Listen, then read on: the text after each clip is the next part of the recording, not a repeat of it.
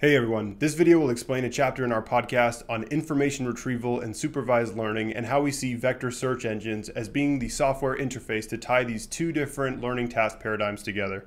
We've seen some really exciting advances lately like OpenAI's WebGPT and DeepMind's retro model that really fuel our excitement about this particular category of combining information retrieval with supervised learning. Following is a clip from the Weaviate podcast. This podcast will be uploaded on the Semi-Technology YouTube channel, so please subscribe to see the full video. And if you check out the Semi-Technology's YouTube channel right now, there's all sorts of great resources for learning how to use the Weaviate vector search engine and all sorts of different content around these ideas with vector search, neural search, neurosymbolic search, GraphQL, all sorts of exciting ideas. Sometimes it's helpful to think of the end application case when thinking about these learning task constructions for deep learning. So WebGPT and DeepMind's retro model are most commonly evaluated on question answering. This is where it's a very common task as we interact with search engines and all sorts of information transfer between people as we ask questions like, what is the atomic number of oxygen? And then we have to produce a text answer or some kind of answer, say 8. It could be an image, say you were able to ask the MNIST, some model trained on the MNIST dataset, just the natural language question, what is the atomic number of oxygen? Somehow it also connects to Wikipedia and it generates the image 8, whatever is the communication technology. But generally question answering is a very useful way of thinking about the relationship between information retrieval and then supervised learning, particularly classification models where you either classify the exact answer in a, say, 40-dimensional string of discrete tokens and you vectorize that such that you have indexes along the 0 to 40, cross-entropy loss between the index in which you predicted the answer in that sequence, compared to other strategies like abstractive summarization, where you just kind of generate the answer and then you use the same autoregressive self-supervised learning loss to have that kind of backpropagation differentiable gradient descent optimization.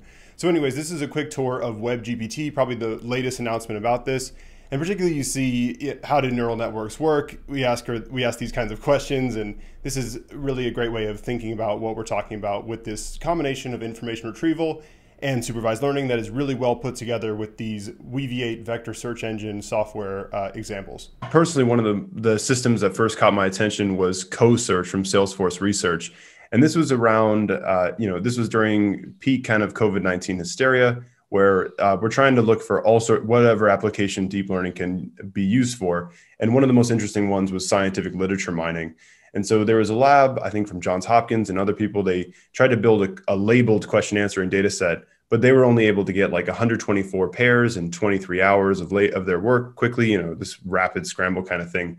But so they weren't really able to build a big data set that we were used to using with deep learning. So we're looking for these information retrieval components, and CoSearch was this system that said, here's our vector index, here's how it flows into a re-ranker, question answering, abstractive summarization, all these different tasks. And you see how all these different components kind of flow through one another and build this kind of complex system where the modularity of being able to replace these different components is so interesting.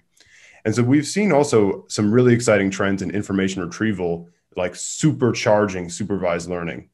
I think most recently, well, we'll talk about the most recent one, but DeepMind's retro model is an exciting example where they released two language models, this Gopher 280 billion parameter model, and everyone says 280 billion parameters, wow. Then they're also saying here's retro. If you add the information retrieval, it's better because it has the context better. Yeah. It makes a lot of sense to have the context. So then kind of coming into the most recent thing, and I think transitions really well to Weaviate and this idea of computer intuition as we talk about how you use these kinds of search engines and then how machines use these search engines. To me, it started off, the first paper I became familiar with was Facebook AI researchers had a paper titled Internet Augmented Generation, where they're querying the Bing search API to do the information retrieval. So it's not querying a vector search index, it queries the Bing search API.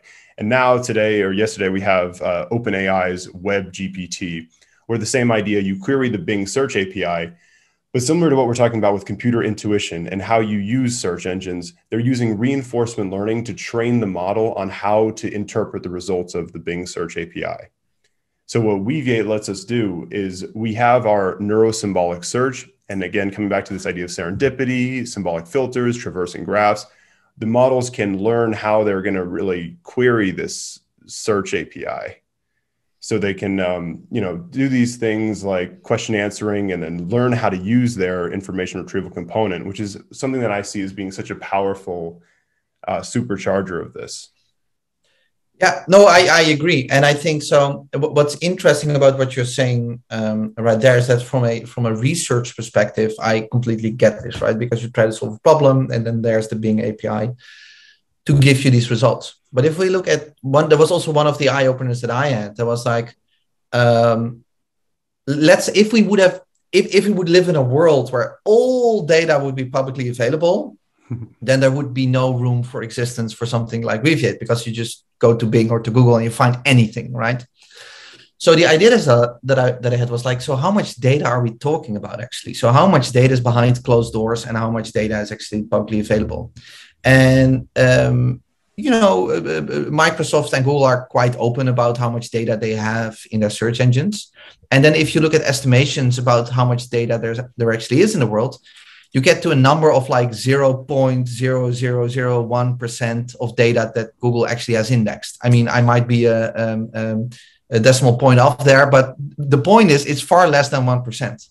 So that we thought like, hey, wait a second. So you have the data, you have the models, but you also need that search engine if you want to apply this to your own data. So if you're a bank, if you're an insurance company, if you have a startup that's generating their own data, and that is what plays so well together with these existing models that are trained on this the information that's publicly available. And I think one of the things that I often am in discussion about with people is the whole concept of fine tuning, right? So, and that I say, I understand the academic argument for saying like, in theory, for every case, you need to have a fine-tuned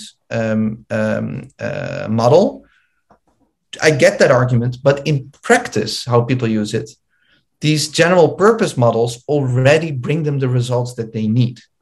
And I think that based on these examples that you just gave, Connor, I think we will see more and more of these general purpose models, as I like to call them, being used by more and more people because they are already giving them the results that they need, even if they are trained on stuff or getting to results that are coming from the Bing API or whatever they are coming from, right? Or the command crawl or those kind of things. So I think the point that I want to make is that I think like